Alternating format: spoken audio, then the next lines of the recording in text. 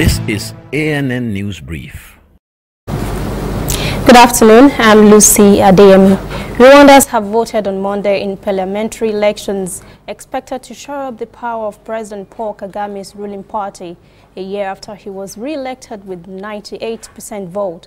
Currently, all 53 seats are held by the ruling RPF and parties that are allied with or back government policies. Opposition parties are vying for 53 seats out of 80 in parliament. The remaining 27 seats are reserved for women, youth, the disabled, which are all elected by special councils and national committees.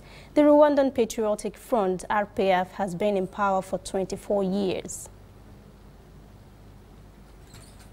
Zimbabwe's ZANU-PF youth has reportedly rejected plans to raise the presidential age limit to 55 years, vowing to resist the move they call selfish and evil plot.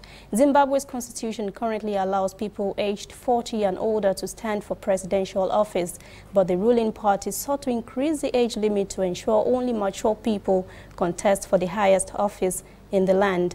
40-year-old opposition Democratic Change MDC alliance candidate Nelson Chamisa was accused of being immature in handling defeat after he lost to President Emmerson Mnangagwa in the late July poll, causing the move to amend the constitution.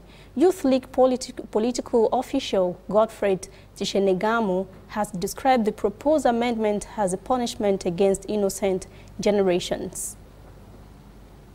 Stay with us. We'll be back after this short break.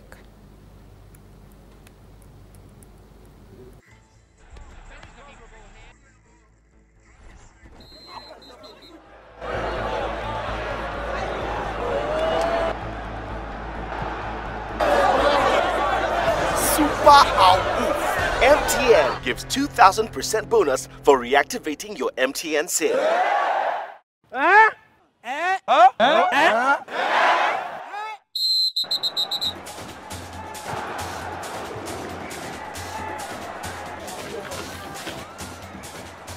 That's right! If you haven't used your MTN SIM for 45 days or more, recharge now and get 2,000% bonus. That's right, 2,000% bonus for your first recharge of every month.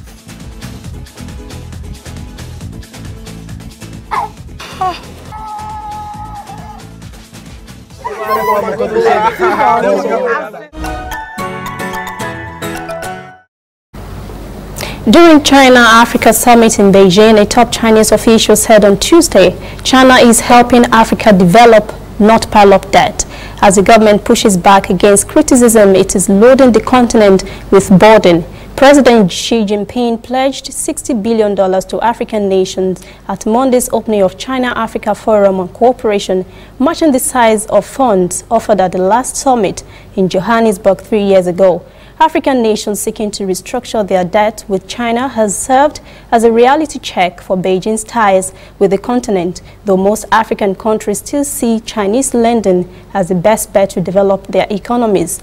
Chinese Special Envoy for Africa Xu Jinggu said, quote, "If we take a closer look at these African countries that are heavily in debt, China is not their main creditor," end quote. That's ANN News Brief. Thanks for watching. For details on these and other stories, visit our website, annafrica.net. Also join the conversation on Facebook, facebook.com/ANN Africa TV, Instagram and Twitter at ANN Africa TV. I'm Lucy Adeyemi.